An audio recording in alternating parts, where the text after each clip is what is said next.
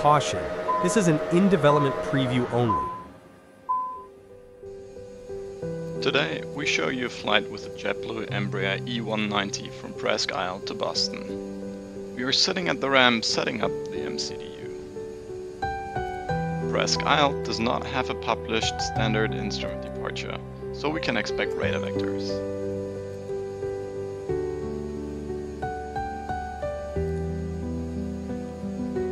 In Boston, we will use the RNAV Yankee approach for runway 22 left, a scenic approach along the coastline.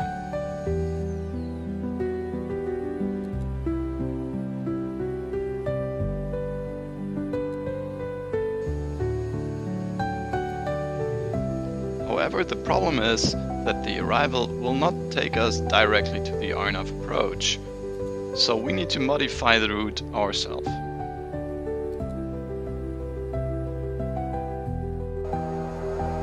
We can preview the route on the plan page. Let's clear it up.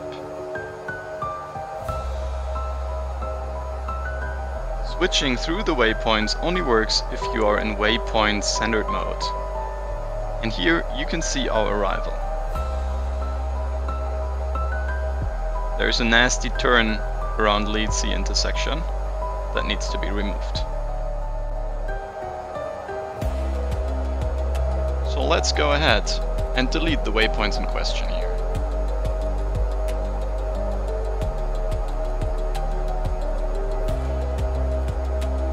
And also remove the discontinuity.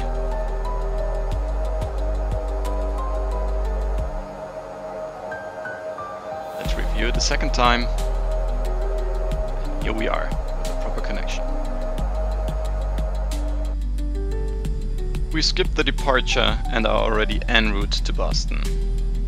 Even though vertical navigation is not engaged for the autopilot in this build, you can easily use the vertical situation display for a proper descent planning.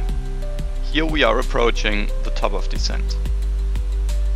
In the MCDU, you can also see the calculated time and distance to the top of descent. For descending, we use FPA mode to have a perfect 3.0 degrees descent path along the calculated track.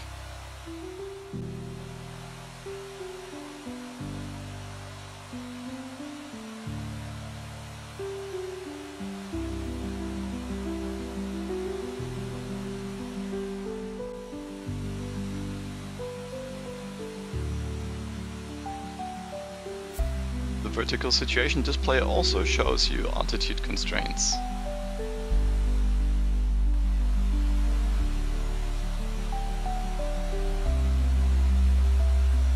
During your descent, you're gonna be asked to activate the approach speed in the MCDU that are pre-calculated depending on fixed values or the green dot speed. In this build, also the HSI got extended to a map mode where you can actually see your route. The autopilot is still in lateral navigation mode and follows the lateral track towards runway 22.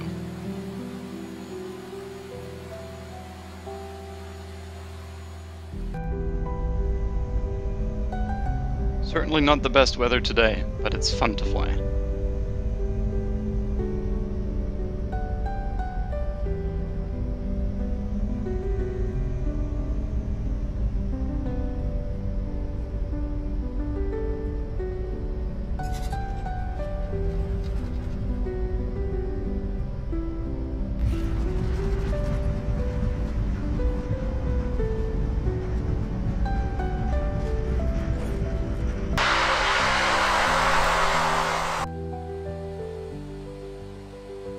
Welcome to Boston.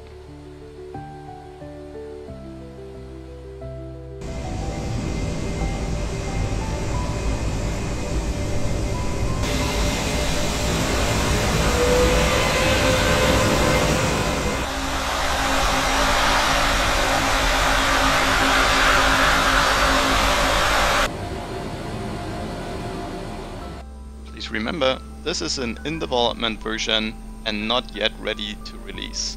We will keep you updated.